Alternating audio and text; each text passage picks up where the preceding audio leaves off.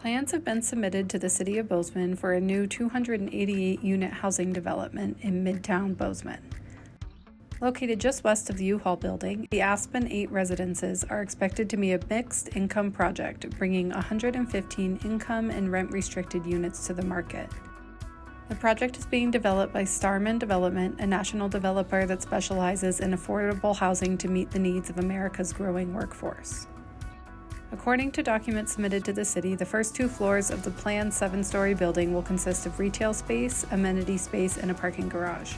The project also includes the development of public infrastructure and will extend Aspen and Juniper Streets onto North 8th Avenue.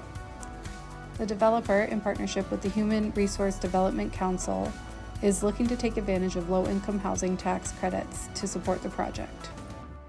You can learn more about this project and other affordable housing projects in Bozeman by clicking the link in the description.